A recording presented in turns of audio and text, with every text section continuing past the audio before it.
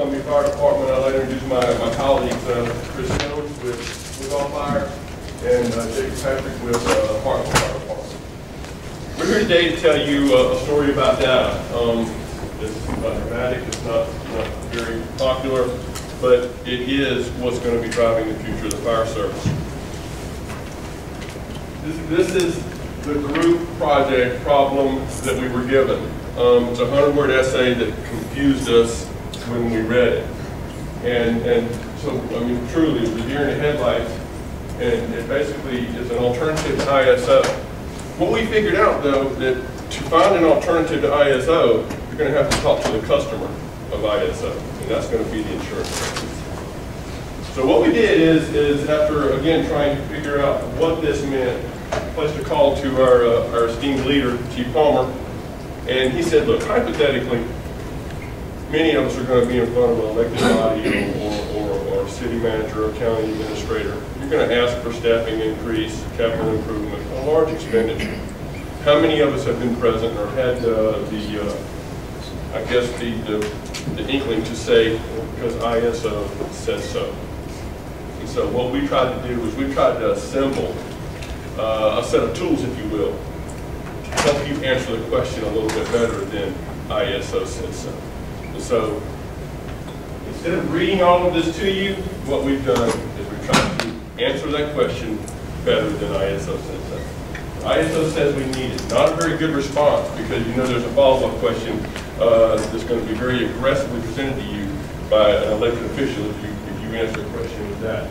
So an overview, what we're going to do, the importance of collecting data. Again, not a very popular thing, but data is what drives this world today. It's going to be driving. We saw a presentation earlier based on data. One of the components we're going to be talking about was actually entwined in their presentation. Is accreditation the answer? Can be. Very intimidating presenting to this crowd. I have an accreditation chief officer right here. I know some other colleagues are going through or just recently have been accredited. But yes, it can be the answer, because it meets a lot of needs that ISO doesn't need. During some of our research, we conducted a conference call with Chief Atkinson. One of the components that were void with ISO is it's not geographically based, it's not community based. California is graded just as South Carolina. We talked about how, Jenna said, how does the education fit your community? Well, accreditation can meet that need. It is community specific. Risk analysis process, again, you are analyzing the risks that are present in your community and then developing strategies, tactics, and response plans to meet those needs. And then the electronic toolbox, we'll go over that. Future tools, there are some things that are in place right now, in the works. We're going to give you those overview of those to show you how you can use those to, again, answer those questions and help build a plan for the future. And then we're going to close up with conclusion. When we start talking about collecting data, data must be caught. I sat through a training with a lady from State Fire Marshal's office, and she gave us this term here, data must be caught. So when we collect this data, we need to make sure that the data is complete. We need to make sure that it's accurate, reliable, and timely. Any of you that sat in the individual projects, Teddy made a statement that I've never heard before. But jump that in, you can jump that out. So we have to be careful on what we put in, pay attention to what we put in, so that we can get the correct data out to go in front of the council or our administrator when we want to make these capital purchases or place a station somewhere else. Because if we don't have the correct data, then we don't really have a legal standard. All right, and I know most of y'all from here, I don't know if to beat a dead horse, but y'all know what NFIRS is, National Fire Incident Reporting System. More than 24 million incidents were reported in 2015. Show of hands real quick. How many of you know for a fact your department reports figures? So all around the room, good. Y'all, I knew this audience would be like this because we are the leaders of the fire service, so I know, but we have people out there, rural departments that are still doing handwritten reports, not submitted to the database, and as you can see only 85% have submitted reports in the last 6 months. So there's a problem there. I know the State Fire Marshal's Office is working on it, but again, going back to what Jacob says, before we do anything, we've got to have the data. And that's the problem we're facing right now. We've got to have the data. The instance they talked about with fire deaths, inconsistencies, guess what? That's a data problem. And that's what we're going to talk about a little bit later. Okay, so we're going to get into the specific components that we're going to recommend as alternatives, if you will. One of them being accreditation. We talked about that. The Center for Public Safety Excellence, and one arm of it is Commission on Fire Accreditation International. But I think it's good to know that the Center for Public Safety Excellence, who knows who established, besides Mike, who knows who initiated, who established that agency? Anybody? Chief Carter, you raise your finger. International Association of Fire Chiefs in 1986. Chief Ronnie Coleman was one of the organizers of that group. International Association of Fire Chiefs and the International City and County Administrators and Managers Association. I bet every one of us here report to a county administrator or city manager in some form or another.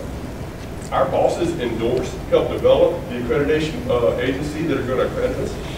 That's good to know. That's good to know. And so what is accreditation?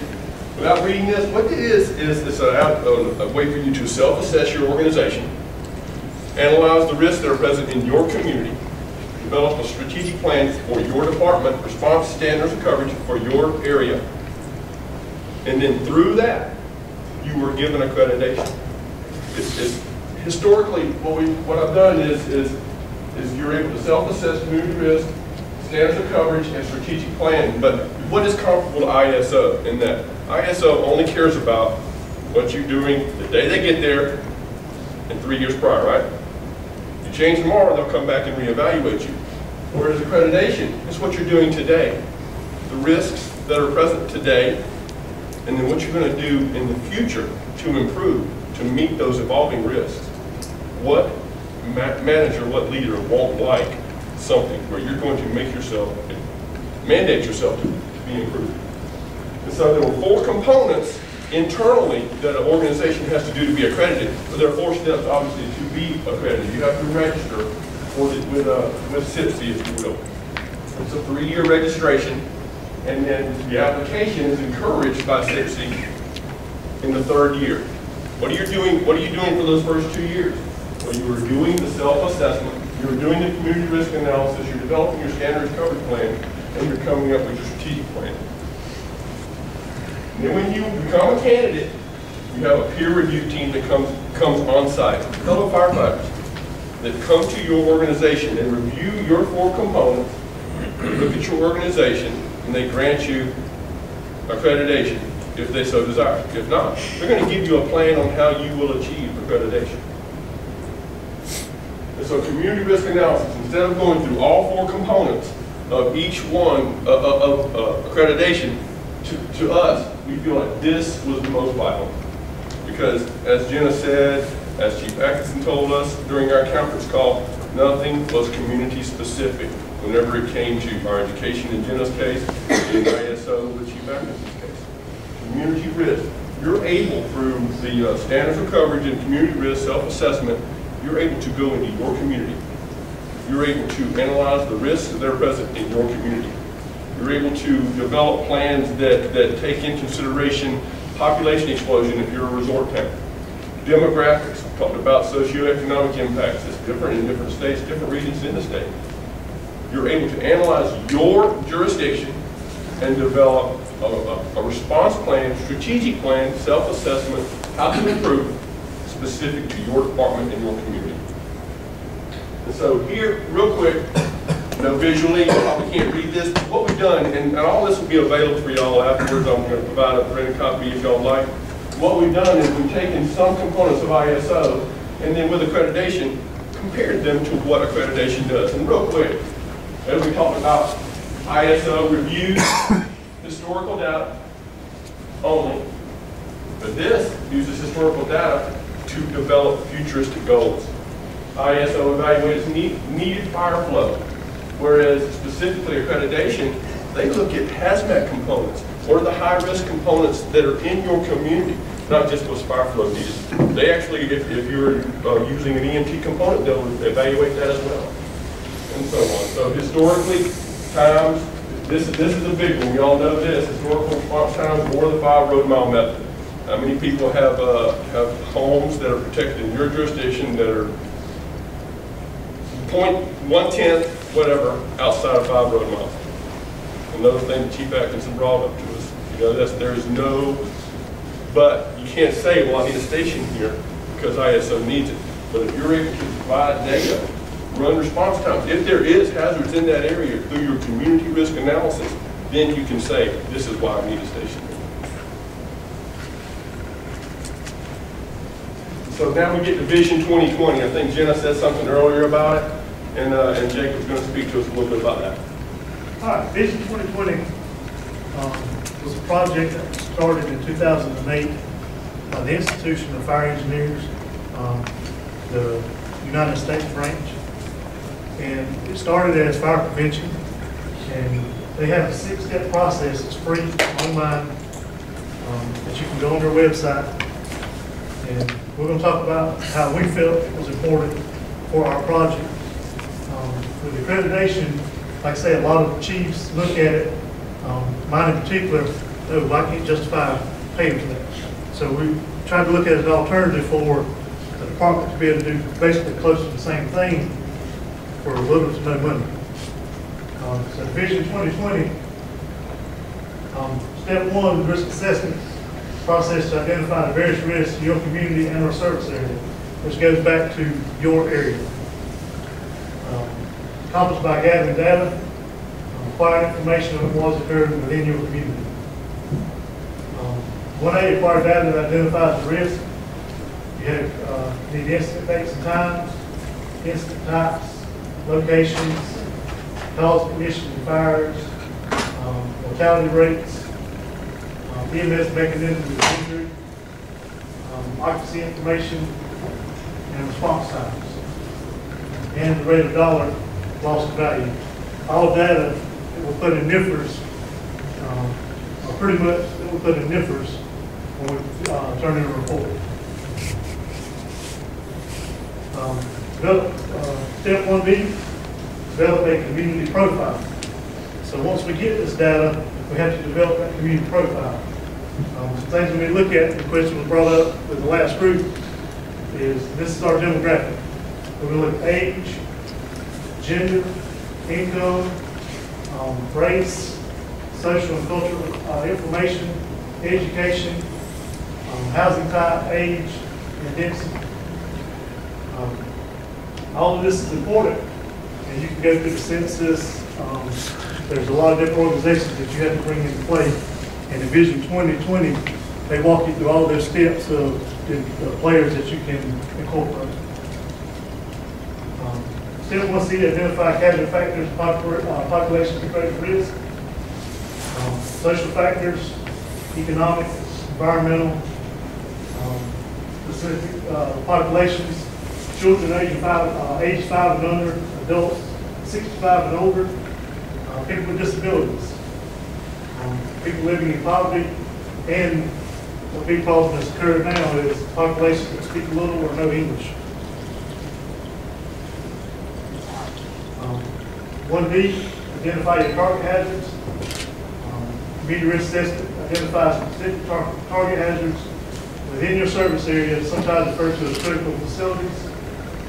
Some of these facilities are hospitals, assisted living centers, community shelters, schools, airports, important government offices, emergency operations centers, hazardous material sites, roadways, water sewer treatment facilities, and communication systems. All right. Step 2, once you've gathered all this data, you have to prioritize your risk. In step 2, they have some tables and graphs in their handouts and on their website that actually help you take the data that you collected and pretty much prioritize it and grade it. It has a different chart for the attributes and your vulnerability. And then step 3 is putting it all together. So as you collect your data, quantify your data, prioritize your various risks, it will be necessary to distill it into a legible and decipherable document. Keep in mind, the document may be reviewed by individuals, community partners, elected officials, and others without technical expertise or backgrounds in the fire service and risk assessment. Once you get all this and start putting it together, you got to have some tools in order to put it in those graphs, put it on those charts, in order to get it out to the people that may not be in the fire service and understand how the fire service operates. So with that, Chris has got some tools that you can use to put this data together and get it out. Thank you, Chief. All right, I know that not all of us are computer experts like me. So, I'm going to give you some tools that you can take back to your department and get your computer expert to use, or if you're confident enough to use yourself. These are tools that are readily available that we can take the data that we have now. We're all gathering from. We're all in this room. We're all submitting our NIFRS reports on time and sending them to the fire marshal's office. So we're all gathering the data, but how can you use that and interpret that data to help make a risk analysis process like Mike and Jacob talked about? So I'm going to run through these real quick. These are free tools available today. You have a summary output reports tool. This is through the FEMA, through the U.S. Fire Administration. Microsoft Excel. How many of you have Excel? Right hand. Got Excel on the computer? All right, we step one. We're good. Batchgeo.com is a website I found that you can use to analyze your data to actually map it. And I'll show you an example of that. And then Google Maps. How many of you use Google Maps? Everybody got on their phone, right? Android, Apple, got on their phone. All right, this is an example of a SORT report that I pulled from my volunteer department. I know you can't see it, it's kind of small, but I'll go through and kind of hit highlights. This actually shows how many calls we had, percentage of calls, average suppression personnel, average other personnel, average man hours, response time. This is available on FEMA's website. If you have an account through NIFRS, you can get with Samantha at the State Fire Marshal's office. If you do not have an account, she can get you an account to get into this system. There's like 20 canned reports that are already designed and built for your department. So if you're submitting information to NIFRS, it pulls that data back down. It's web-based, easy to use. Like that, you have a report. There's a number of different ways. I'm not going to get too technical on it. If you'd like more information about it, I will be glad to share with you individually. But that resource is out there and available if you need that resource. Also, this was something that I just discovered, and I'm supposed to be a computer expert, but I discovered this a few months ago.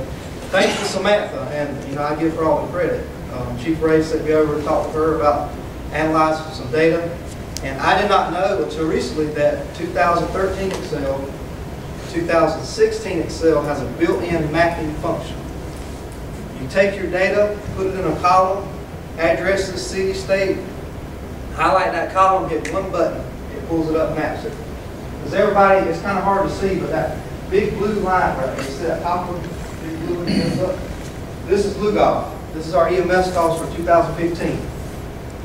This is one of our affluent apartment complexes. We had 18 EMS calls in that apartment complex last year. Now when you look at that data, that really stands out on that map. If I was to give you that in a spreadsheet, probably what would you look at? You look at the data, and you probably wouldn't even pay attention to it.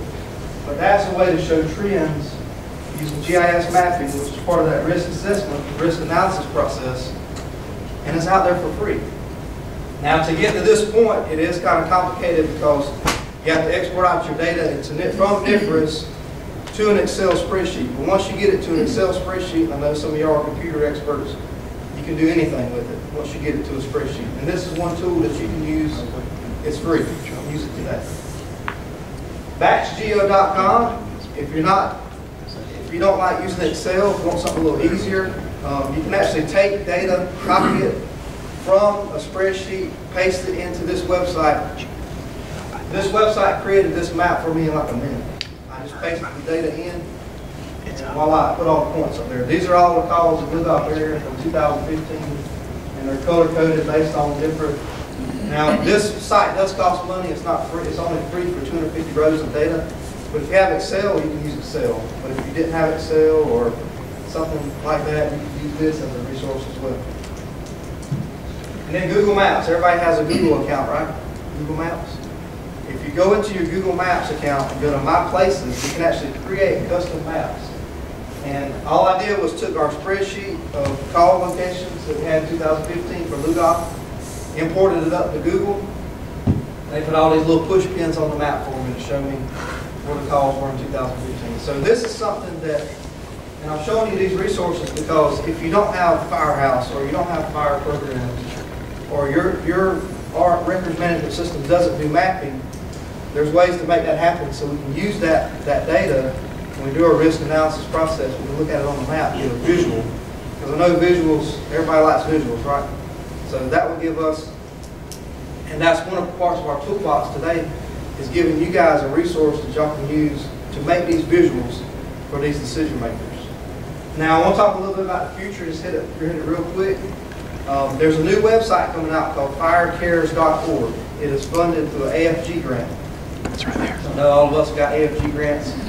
I'm employed because of the AFG grants.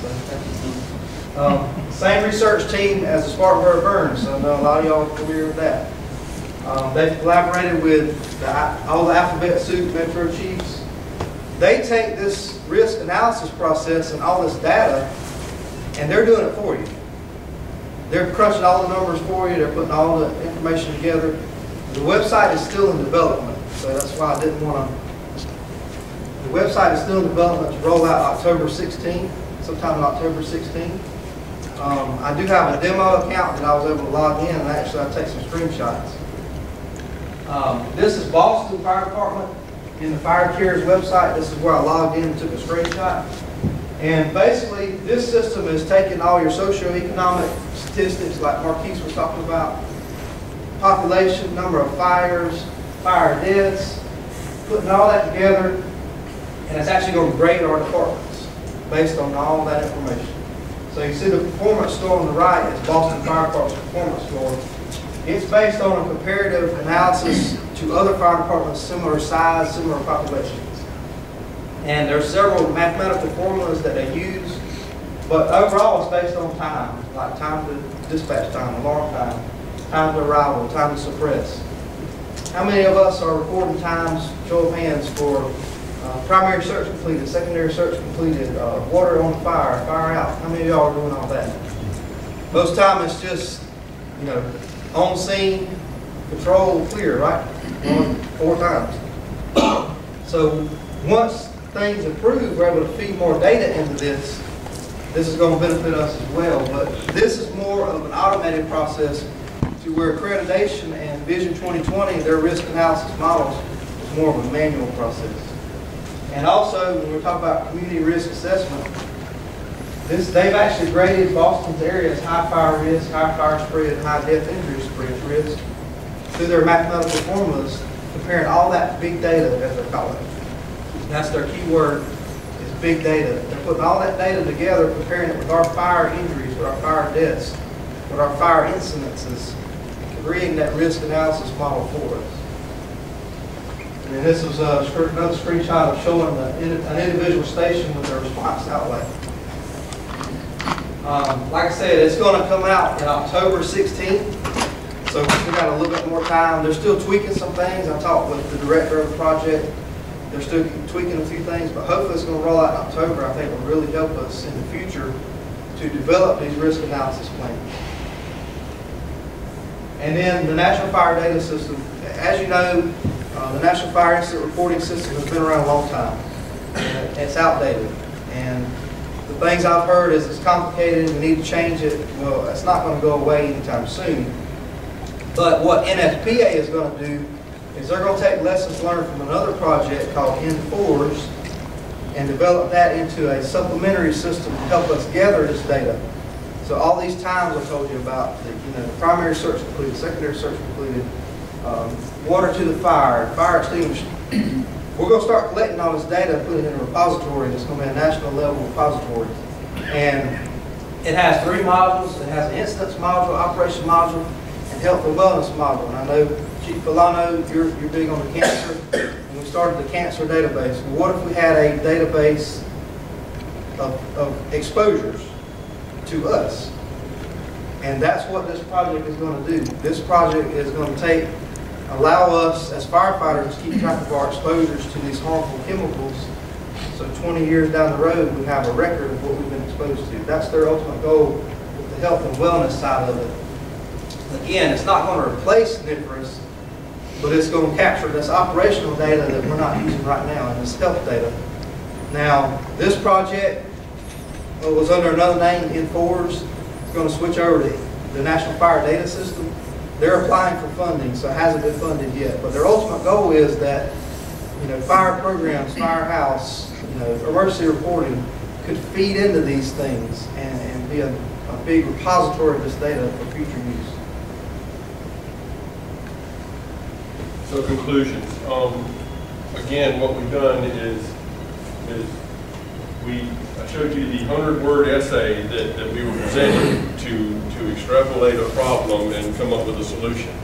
Well, when we found out this was not a graded project, we respectfully rejected our question and we created our own. So what we've done is we took that essay and we came up with a problem statement.